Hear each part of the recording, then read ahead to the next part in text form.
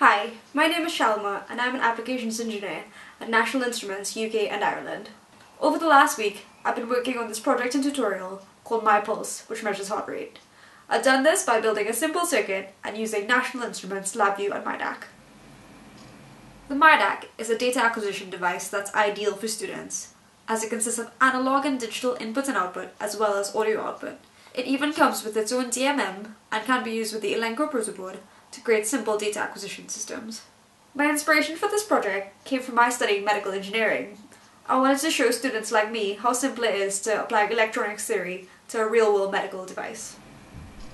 The heart pumps blood around the body, taking oxygenated blood to cells and returning deoxygenated blood to the lungs.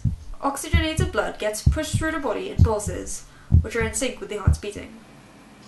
Skin is semi-transparent, and this is especially noticeable at the extremities. When light is shown through the finger or earlobe, some of it is reflected, some is dispersed by the organs, and some passes through the tissue. When oxygenated blood fills up the capillaries on contraction of the heart, they get momentarily wider.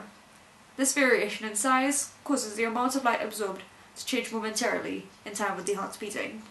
The light can be absorbed by a photodiode, which turns the absorbed light into voltage. The variation of light, hence voltage, was used here to build a MyPulse heart rate sensor. Here I have simulated a heartbeat. You can see that the peaks are associated with each pulse, which also beats in time to the red LED. This simulation produces a pulse of 60 beats per minute, which is a typical adult pulse rate. The circuit used for this project was quite simple. A red LED was powered by 5 volts from the myDAQ's digital output line. This was placed in parallel with a light-dependent resistor and a 22 kilo-ohm resistor. 22 kilo-ohms was chosen because the signals from the LDR are incredibly small and high amplification was required. The voltage from the LDR was read into the analog input of the myDAQ.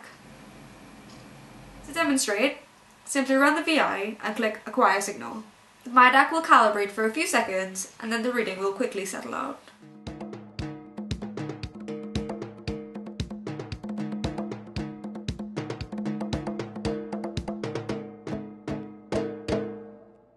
To run this tutorial, simply select the tab that you would like to look at. Hit the Run button if you would like to simulate the signal or demonstrate the device. For more information on the tutorial and to learn more about LabVIEW myDAQ, please take a look at any of these links.